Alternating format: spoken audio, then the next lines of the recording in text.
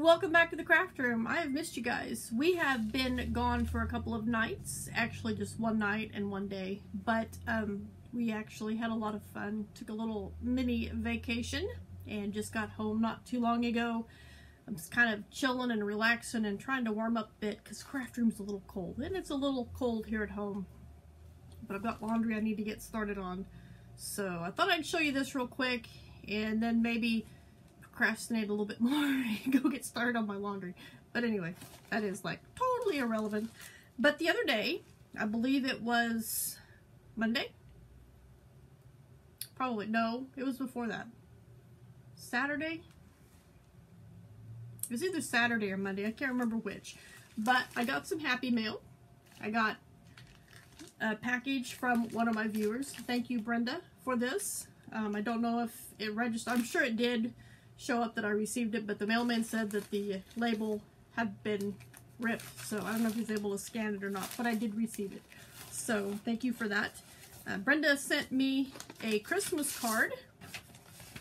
It's a little bit late, but I don't care. It's still beautiful and I love it. It's got some snowmans on it and says Happy Holidays. And on the inside she wrote me a nice little note and it says friendly wishes for a happy holiday.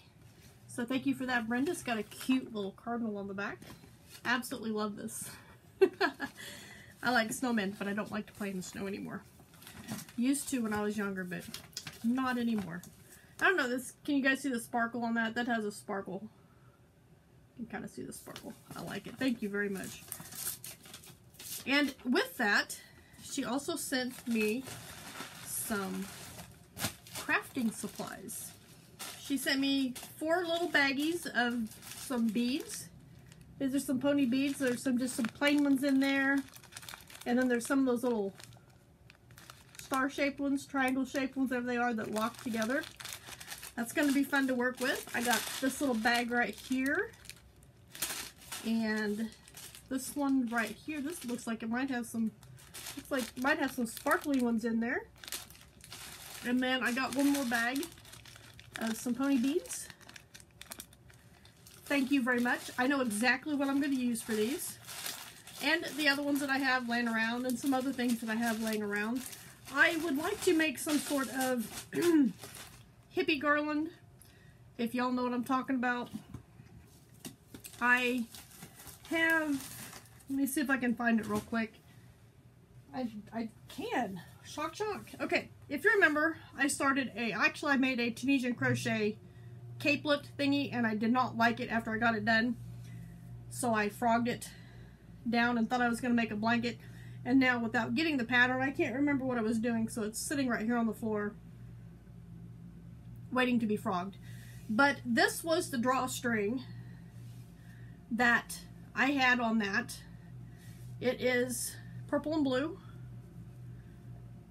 And I got it quartered here, so it is 4 times this long, however long that is. But I thought it would be neat to take this and use it to make a little garland, possibly to string across my wall back here, because that's normally what you guys see. I tried to make it so you can see my corner, but I'm still trying to work and organize and get my craft room just the way I want it, but that may never be possible, because I'm always changing and adding to and taking away. But I thought it would be cool to use and make a garland out of this and hang different things down, like some beaded strings and some strings with pom-poms on them and different things. I got some ideas pinned on Pinterest. Some of them are in my crochet. If you follow me on Pinterest, I'll put my link to Pinterest down in the description box for you if you'd like to go check out my Pinterest profile. But I got some ideas saved in my crochet board for some garlands. And there's also some ideas in the, it doesn't say fairy, it says fairly. That's because my mobile device auto-corrected.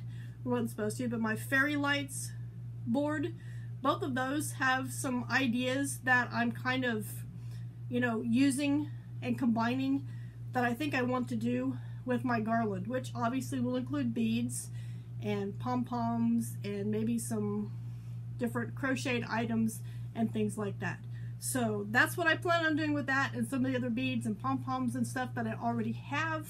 So who knows when I'll start, but be watching for that. And Brenda, thank you very much for the card and the beads. I look forward to using them. So check back with me right back here in the craft room for my next video, and I'll see you then.